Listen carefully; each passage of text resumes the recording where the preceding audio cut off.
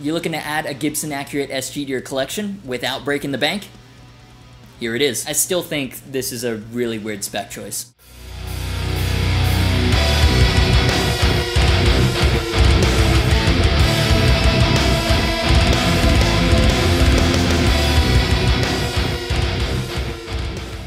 Hey guys, it's Hunter. Welcome back to another video. So Epiphone's inspired by Gibson Collection Refresh is one of the most exciting guitar gear stories of the year. The basic premise is to provide that core Gibson experience to more musicians than ever by distilling it, bottling it up, and offering it on guitars from Gibson's past and present lineup, but at much more accessible price points. The SG is Gibson's best-selling shape of all time, and that was always going to be a key part of the new product line. In fact, there are 3 variations on the standard. There's the regular one, a 61 standard, and this, the most unique of them all, the 61 standard with a Maestro vibrola. Obviously, this being the flashiest one, it's the one that I had to try.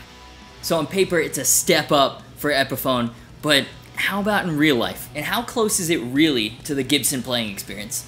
Let's take a closer look. Alright, so let's do things a little differently with this reveal. Usually what I do is I'll unbox the guitar, play around with it for a few days, really get to know it, and of course I will do that for the full review. Then as far as the demo track goes, I'll kind of just play around with it, see what kind of riffs or chord progressions it inspires, or what it makes me feel like playing, and kind of build on it from there. And today I thought it'd be interesting to do it semi-live, or at least on camera. So I'm running through the Boss Katana MK2. Thank you to Boss for sponsoring today's video. The Boss Katana is one of the most popular amps on the planet for a reason. The Katana head is a great all-in-one solution. It's got all the tones you need, from acoustic simulator to metal as f.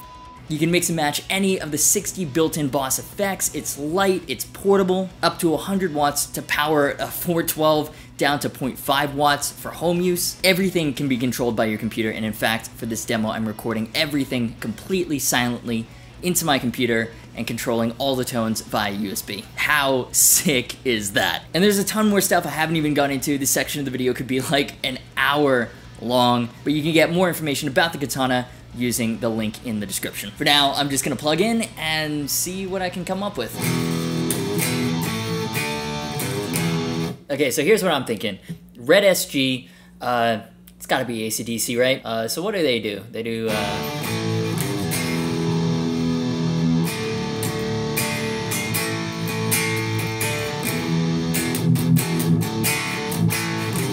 man, these Pro Buckers are kind of muddy. So what does AC/DC do?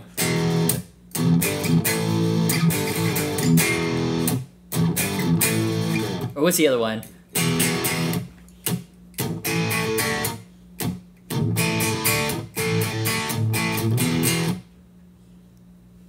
Can't get a DMCA complaint if you don't play it right. Big brain moves.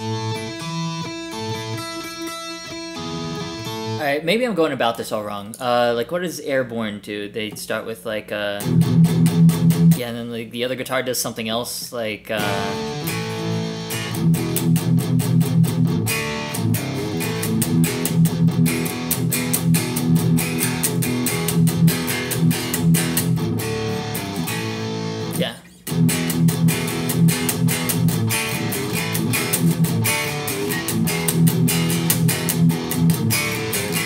Okay, that can work.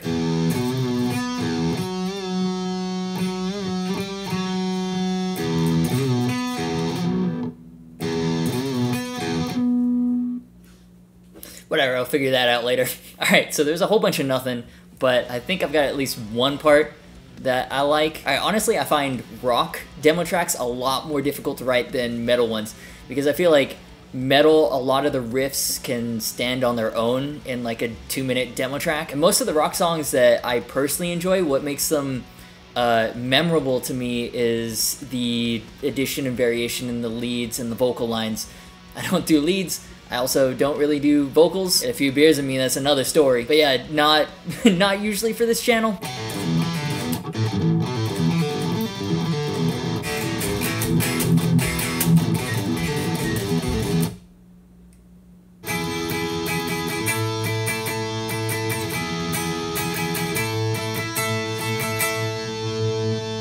Alright, so I've got some semi-decent ideas, I think. I'm gonna work on it off camera, and I'll see you back here for the demo track.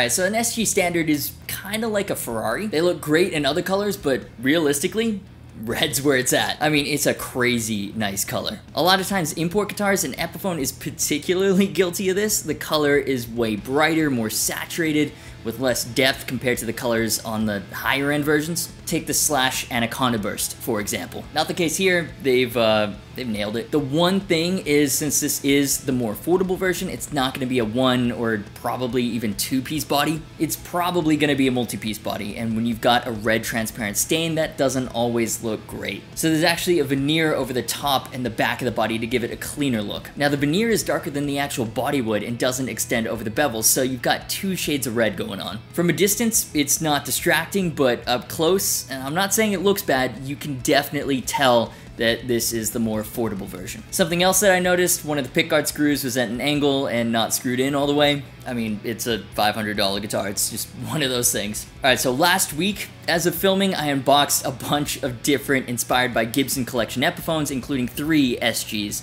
This 61 Standard, the Custom, and the Modern Figured. And I asked you guys to vote which ones you were most hyped about. Not gonna lie, this one lost by a lot, but the reason I'm demoing it first is, well, 1, I really like it, and 2, at least going by the specs on paper, this is the one that's most similar to my trusty old 2006 G400 Custom. Now, I've long since swapped whatever the stock pickups were out for something more suited for the chugs, but I thought it would be fun to at least compare the build between the old and the new. So if you like the way that I go over this Standard 61, I'll also be going over a bunch more guitars in the lineup, including a Firebird, neck through for $5.99. Yeah. Make sure you're subscribed and you've got the bell ticked for all notifications because you do not want to miss that. And now let's get into specs. Mahogany body, set mahogany neck, rosewood fingerboard with 22 medium jumbo frets and a 12-inch radius. Now, right off the bat, I started noticing some interesting differences. My 2006 made in Korea has a slightly different body shape to the new inspired by Gibson one. Like, this 2021 is closer to an actual Gibson SG. For one, the horns are slightly rounded on my Custom, whereas on the 61 Standard, they're more pointy,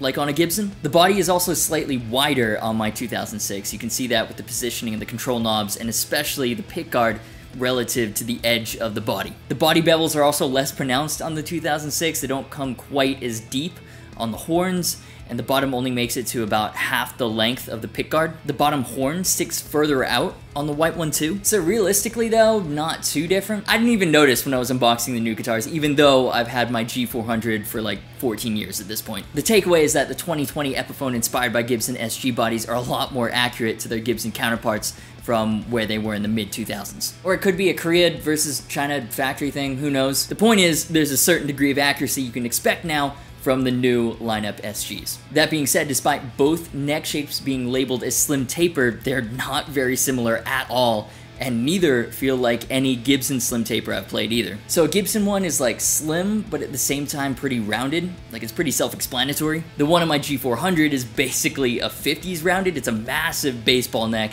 You can imagine how fun learning Lamb of God Sacrament riffs was on that. Meanwhile, this 2020 inspired by Gibson, I don't know when Epiphone started doing this for slim tapers. It's kind of got a D shape, like it's flat-ish on the back. I'll be honest with you, I don't really like it. It feels weird, and the round non-flat neck shape is one of the reasons I like my Gibson so much. Also, I'm not too clear as to why they've done this, especially on a series that's supposed to be inspired by Gibson, like the Gibson experience at an affordable price point. At least for me, the neck shape is a massive part of that playing experience. And it's not like they haven't made guitars with rounded slim tapers before. They're totally capable of doing it, but they didn't. I just find it a really weird decision to go with a different neck shape when you're trying to make an affordable Gibson SG Standard. And again, similar to the point that I was making with the veneer, I'm not saying that it's bad. I can see a lot of people actually preferring this neck profile with the flattish back. I'm just saying, despite the name, it's a big way I think this feels different to playing a Gibson. And another big difference is the finish. So Gibsons come with a nitro finish, Epiphone with poly. I do prefer the nitro, but honestly, I don't think it's a huge deal. The one thing is poly can feel a bit sticky on the back of the neck, but that's easily rectified with the rough side of a Scotch-Brite sponge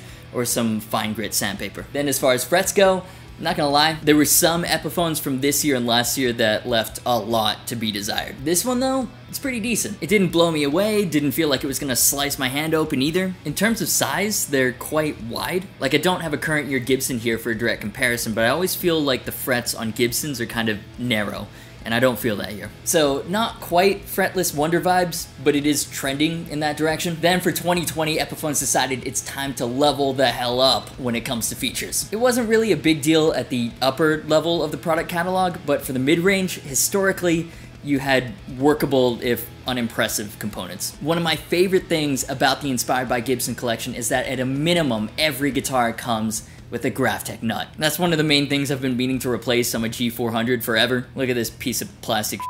And a nut replacement is basically something you'd have to factor in when considering buying an older Epiphone. Yeah, so it's great because that is no longer an issue. The Epiphone tuners feel surprisingly high quality. Like, I was a bit skeptical how they would compare to Grovers, which are found on the modern side of the lineup. I was expecting them to be okay at best, but they're actually really satisfying. Good turn resistance, no jumpiness. The tuning keys are pretty ugly, but they're vintage correct. And all of this leads us to the main star of the show, the Maestro Vibrola. It just looks really, really cool. It's big and flashy and that 60s Americana style. Big, giant engraved plate with the Epiphone logo. It's also something I would never recommend to use live, ever. At least stock. My hope was that with the Graphtec nut, this would be more usable than it is on my white guitar. And to be honest, it is, but that's also a really low bar. You basically shine light on the G400 and the photons knock the damn thing out of tune. For this, very, very delicate vibrola use is actually okay. The problem is with the bridge saddles. It doesn't take too much to push the thing too far,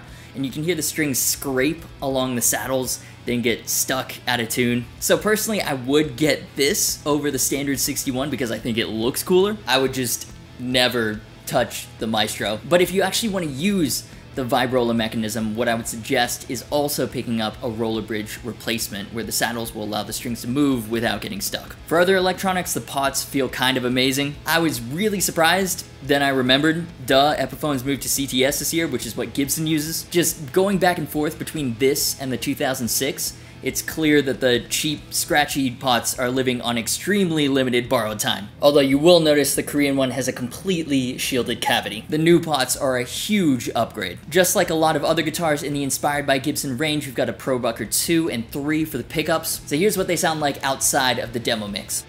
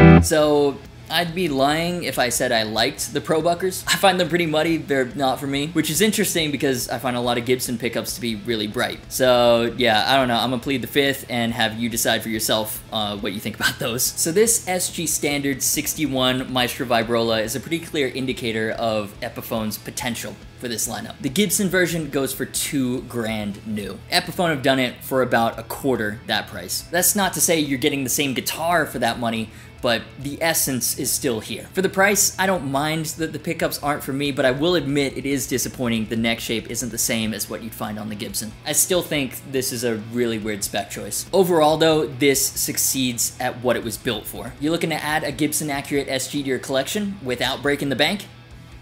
Here it is. So if you enjoyed this video, do me a favor and hit the like button. These are of course just my opinions. I'd love to know what you think, so let me know in the comments. Subscribe if you haven't already. It's a big red button down there and really helps out. You can also hit the bell for all notifications. You can also check the bell for all notifications. That way YouTube will let you know whenever I upload a new video. Thanks to Epiphone for sending this guitar out, to Boss for sponsoring the video, and to Luke for mixing everything. Social media, merch, and Discord server links are in the description. As always, thanks so much for watching. You've been awesome, and I'll see you for the next video. And I think I've managed to fit that all into 20 seconds because that's the maximum length of the YouTube outro card.